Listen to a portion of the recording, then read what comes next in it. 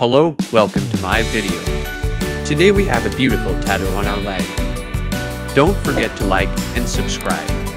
Now we want to teach how to put a temporary tattoo on the body and how to maintain and care for it. To apply a temporary tattoo, we must first remove it from its skin, and on the contrary, let's stick to the body and pour water on it with a sprinkler and gently massage it with your hand.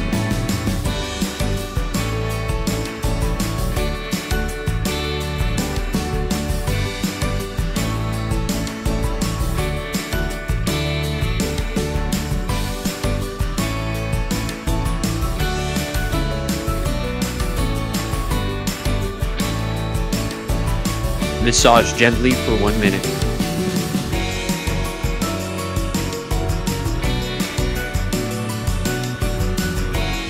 To take care of the tattoo, first, you should be careful not to drink cold or hot water. You should not take a bath when you have a tattoo. Be sure to take a shower before getting tattooed.